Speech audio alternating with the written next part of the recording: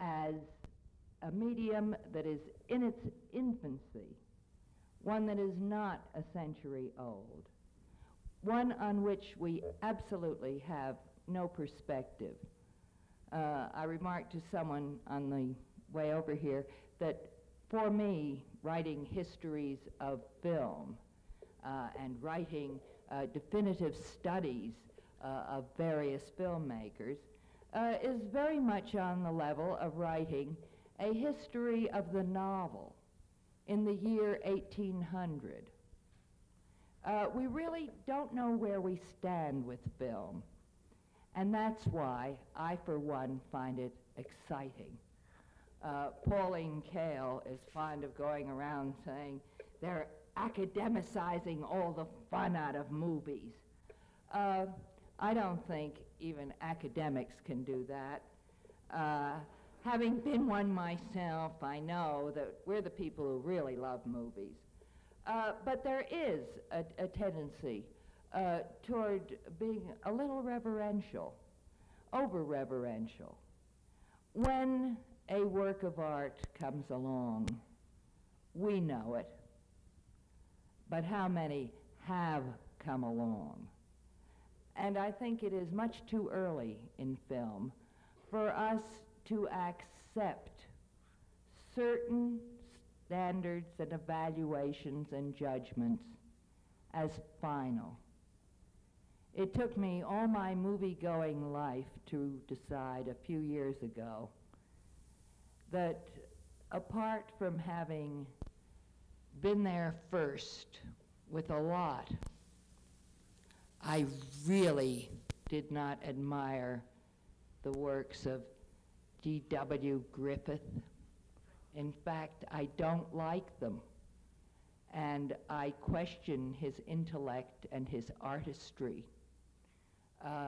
certainly not his exploitation of the film medium and of existing techniques.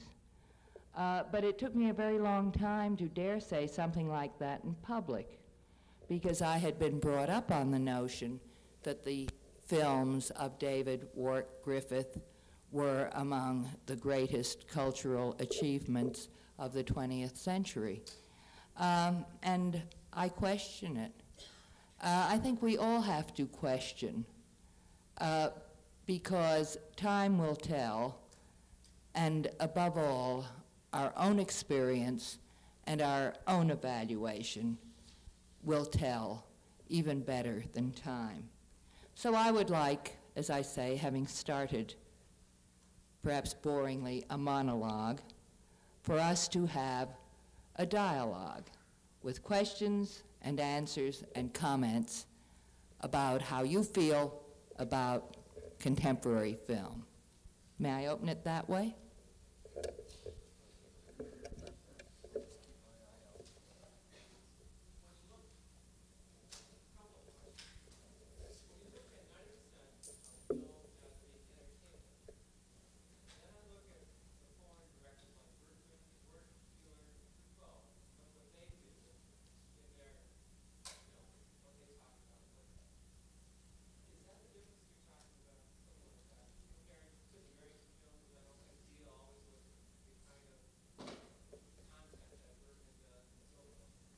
No, well, yeah. First of all, I must tell you that I am an ardent advocate of the American film. I think that blow for blow, we have made, American filmmakers over the years have made some of the truly great films in the history of film. I think we've been victimized a long time by what someone aptly called the snobbery of the subtitle. When we had lived in isolation here in the 30s and the 40s, and I mean broadly, sure there were foreign film houses. I grew up with 3 of them in New York that showed you mainly French films with an occasional Russian film thrown in. and it seemed to me always there was a Mädchen in uniform running to represent German cinema. But we really, outside of New York, Chicago, one or two other cities where there were foreign film houses, we were isolated. And we were fed the pap, the white telephone twin bed pap. Everybody is beautiful, everybody has perfect teeth, everybody has A1 complexions, and depending on what year it was, flat-chested is beautiful, uplift bra is beautiful, blonde men are beautiful, brunettes are beautiful, padded shoulders are the only thing you can live in. Give me an ankle strap, everybody's got to wear an undershirt, oh, there Clark Gable. We had been fed this factory assembly line product of film that reflected the good old 30s syndrome, especially the depression theory, that rich or poor, poor is better spiritually. Poverty is very good for the soul. Should you happen to turn out rich, that's good too, but oh boy, I mean, it was the nuts to be poor, simple, humble. Rich people suffered. They had rotten times, and they weren't all very nice. Okay, that tided us through the Depression. Suddenly, we are involved in World War II, in which thousands upon thousands of men get to see the rest of the country, let alone the rest of the world.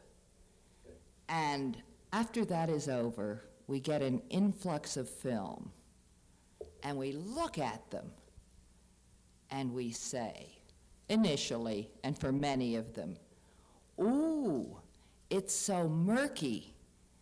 Looks like it was done in a broom closet. Gosh. And it's in a foreign language. And the subtitles seem to be in a foreign language, too, for the most part in those days. I don't recognize anybody. And golly, look at those people. They got bad complexions. They got snaggly teeth, just like you and me. Boy, this is real. This is life. This is art. And I think that without discrimination, the intellectuals suddenly lashed on to the realism, the crudeness, and essentially the innovation that came in foreign films because they didn't have all the slickeries that American films had. Many, a foreign director, even British directors, whom you don't tend to think of quite as foreign directors because of the language, have remarked when they've come to work in Hollywood, gee, you know, no wonder there's been really no inventiveness here. You say, gee, I have a problem. And they say, oh, that's all right. We had that same problem 42 years ago, and we did it by building another crane and using 4 more cameras, whereas we, A, did not have that backlog of experience, and we can't order cranes and cameras, and we had no money. So I climbed up on the ceiling and hung by my toes, and wow, that's how I got that cute effect of going around a corner. And this essentially is what we saw in the European film. An innovation. My God, when Godard hand-held his camera, when talkies came in, they had to stop hand-holding cameras because of the microphone difficulty, and it was every director's dream to stabilize the camera so that it wouldn't jiggle. And here, in the 1950s, we are saying, oh God, what art. He is hand-holding the camera, and it's jiggling. Isn't that sensational? At the same time, we are seeing the flowering of some fantastic talents. And we meet the Truffauts and the Rossellinis and eventually the Godards and all the new wave artists and Bergman and so on. And we not only appreciate them, but we fail to realize when we suddenly start saying, oh, you know, the Italians, oh, the French, oh, us rotten Americans. I mean, what crap we're manufacturing. Look at the art that is coming to us from abroad. We fail to realize that for every 800 films that are manufactured in India every year, we're lucky if we see one Sajid Ray every 4 years. That in Japan, 600 movies a year, what do we see? Kurosawa, an Ozu that hasn't been released recently, and so on. That of course we see the new Truffaut, the new Agnes Varda. We don't see 500 other French films that are made. We are seeing the cream of the crop of foreign films. And I think it's that we have to remember that in making our judgments on national bases. Of course, the art of a Bergman is something very special. I think it has nothing to do with whether he's working in Sweden or whether he is Swedish. He is a man of genius who has brought a number of things to film, which we're lucky enough to be able to share. I'm sure I haven't answered your question. Have I?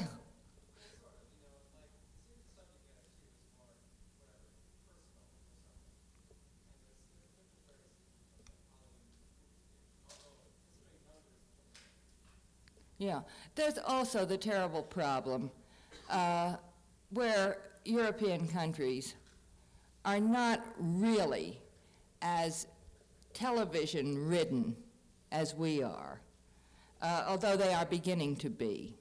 And unfortunately, attendance in movie houses in Europe is falling.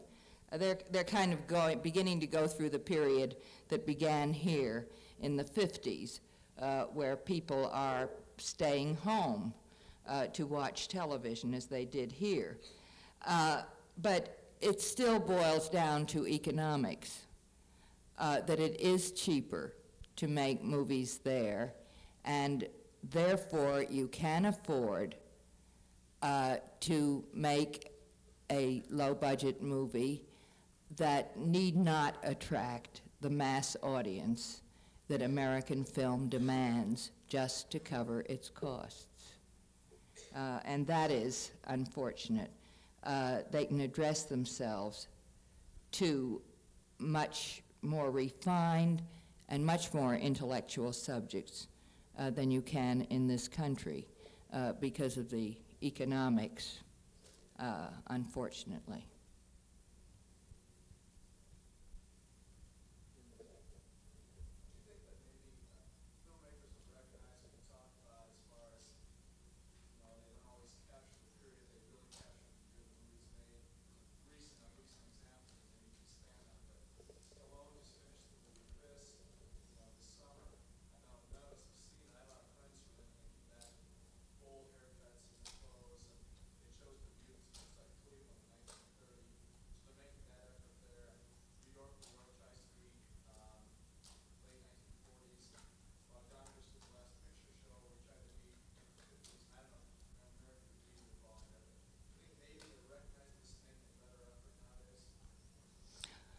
That maybe what? The last part I didn't hear.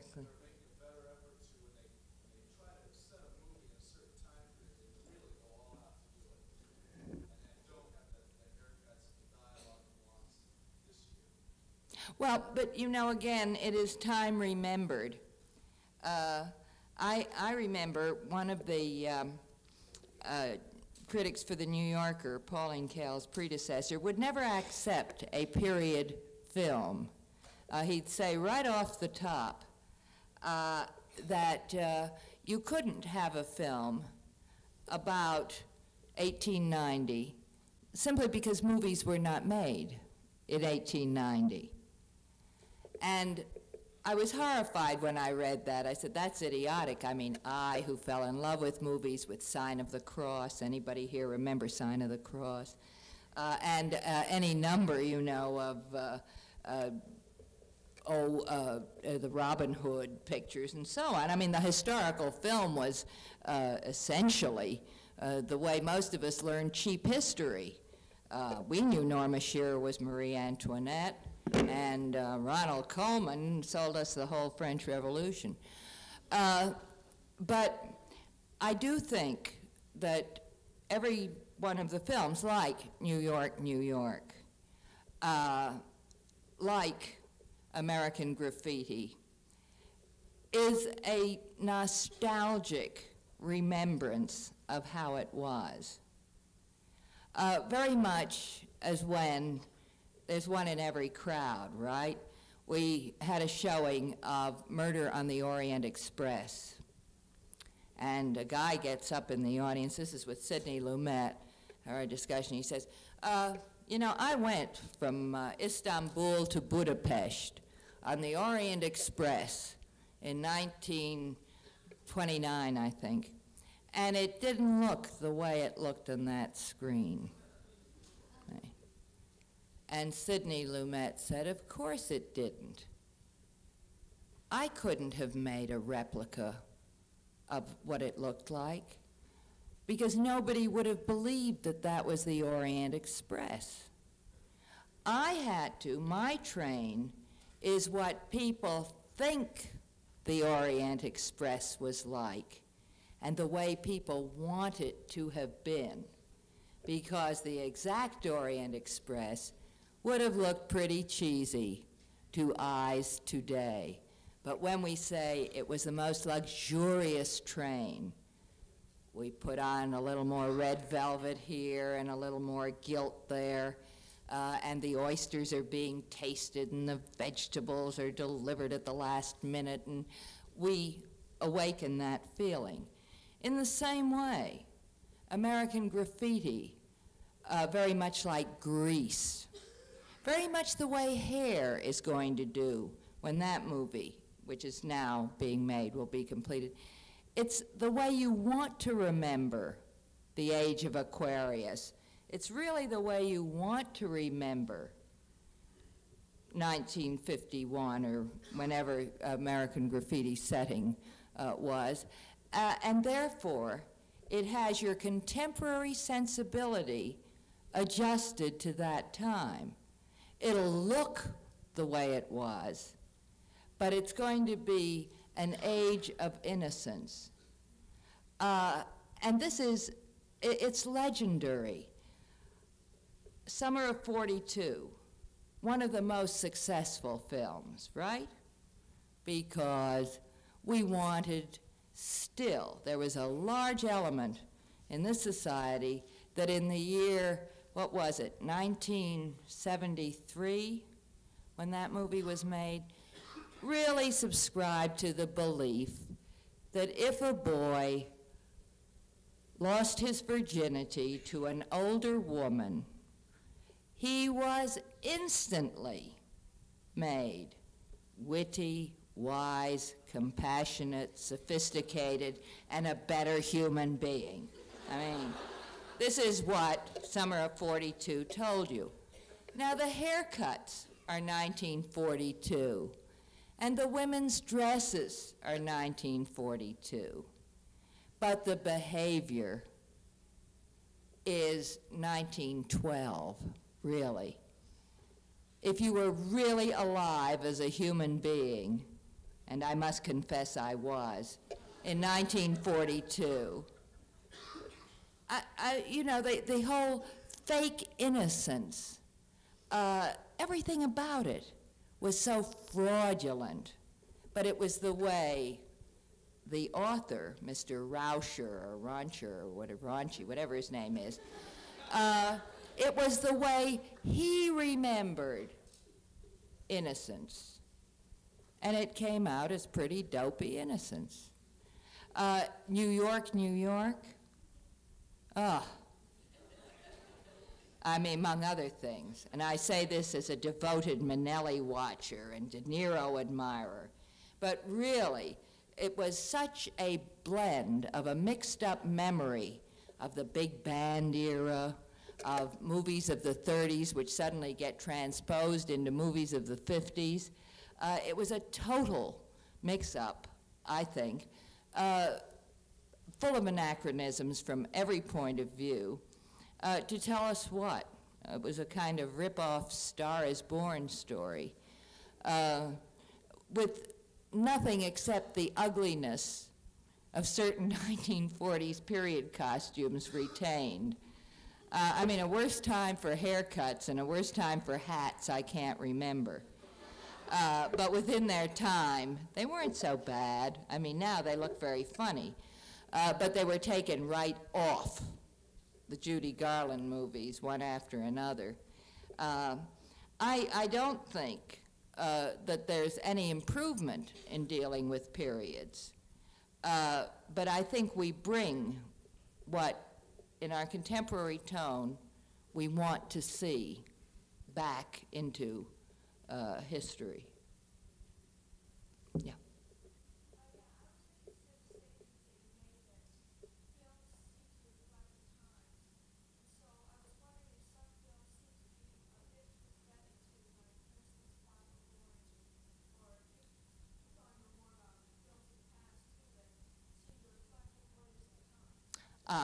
Well, the one important differentiation is, and this is true in literature, I think true in many media, that Margaret Mitchell, for example, not being one of the great literary figures of our centuries, when she wrote Gone with the Wind, which I have always thought of as kind of an abbreviated, untalented version of War and Peace. Everything's just cut down, you know, it's just our little old Civil War, and it has exactly the same format in a way if you ever compare them. I mean, I would think that perhaps she had read War and Peace. Some of us used to in the old days. But she was basically a 1939 person writing about the Civil War and going around Atlanta, which she knew very well, and places, names, everything was absolutely great, and had the perfect 1939 heroine, that willful, naughty Scarlet, amoral, who got punished. In 1939, we knew you got punished if you were naughty. And so she suffers at the end. Has a good time getting there, but suffers at the end. But a great novelist and a great writer tells us not only how it is or how it was, but hits the universal truth that tells you how it will be, and is indeed the possessor, the great novelist, the great poet, the great filmmaker of the poetic vision, who can see man's fate and who can predict it. We're not always aware. When Dr. Strangelove, which I consider perhaps the finest comedy of the sound era for me, when Dr. Strangelove came out, people, largely critics, hated it. You ought to read some of the reviews that it got in its time. Disgusting to make light of the atom bomb, to make fun of the military, to have what? A scene like that in the war room, and the president and scientists, and go back and look at them someday, they're a laugh. If you look at Dr. Strangelove today, it's not too far removed from some of the better Saturday Night Live programs. You know, it is the stuff of elitist campus humor. It's National Lampoon stuff. It has become an everyday acceptance. When you think of the way fluoridization is sold as whoopee. My toothpaste has more than your toothpaste has. Who would have imagined that 15 years ago when the Sterling Hayden character was a bitter, almost surreal jibe at a very large segment of our community. Clockwork Orange, the day after tomorrow, you look around parts of New York City and Clockwork Orange is right now. I'm thinking of Patty Chayefsky's hospital that so many people considered outrageous. And within about 4 years, he might have been doing a documentary on the hospitals in New York City. Network. When they wrote Network, a year ago in December it was finished, boy, they thought it was really the way outest thing. When it came out at the beginning of the summer a year ago, people were saying, oh, really, it's just a black comedy. By the time you got your new full schedule last year, half of Network was coming to pass. One of the big jokes in Network, if you remember, is when at one point you said, now my big problem is daytime programming. I think I'm going to have a lesbian soap opera with a woman who's in love with her husband's mistress. And we thought, ha ha ha, joke in dubious taste perhaps. That September, we started out with 3 primetime comedy shows involving homosexuals. And that was all for laughs, in dubious taste, big joke. But half of the outrageousness was already happening. And you are quite right about the vision of the future that the artist offers us, and certainly the insights that a Cries and Whispers gives you, that Fellini has given us, that any number of filmmakers have given us. These are the creative artists. These are the people who are something more than literary journalists, who are the true creators.